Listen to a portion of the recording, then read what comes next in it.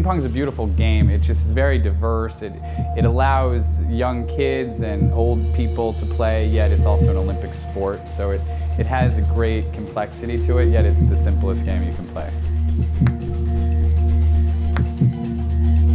SPiN is very multi-dimensional. Like during the daytime, it's a ping pong club. The ping pong clubs in America traditionally aren't very impressive. They're usually forgotten about with very little money. But we wanted to create something that was more artful for ping pong players, where someone that wasn't interested in ping pong would come and watch a high-level match while they have a martini. It's very much a bar lounge and also a ping pong club. It is really arguably the best ping pong club in America in terms of the facilities. We have locker rooms and we have the Olympic standard flooring and we have the nicest ping pong tables you can get and perfect lighting. Allocating enough space around the tables is very important too. We get the best players in America. We get international top players. We've had Olympic gold medalists and world champions. Ladies and gentlemen, 4 times world champion, Michael Applegreen. That was my goal, was to lure the greatest players in the world as entertainment and art for people to watch.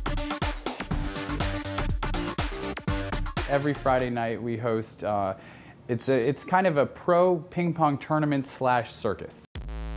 It's a dozen of the top players that happen to be in New York City on any given Friday, and they all compete for a $500 cash prize. And in between matches, we have sort of variety shows, like musicians, like jazz musicians or crazy kind of weird shows of sorts. We do dance contests a lot of times with the crowd. We also have a comedian MC, and we have DJ.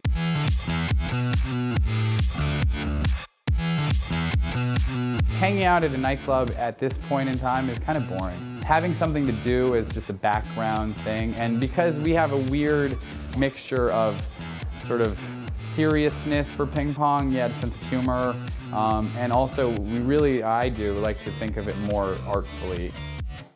New York is a great socializing city. In a really crowded marketplace amongst the most in the world, it's an original kind of venue. If you can be original in New York, it usually translates.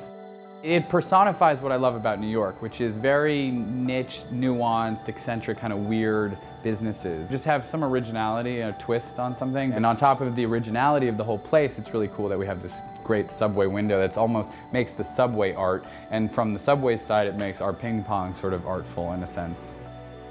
Ping pong just fell out of the sky, literally, and landed on top of me. Through a series of coincidences, we ended up buying a ping pong table for our office. We had a documentary production company.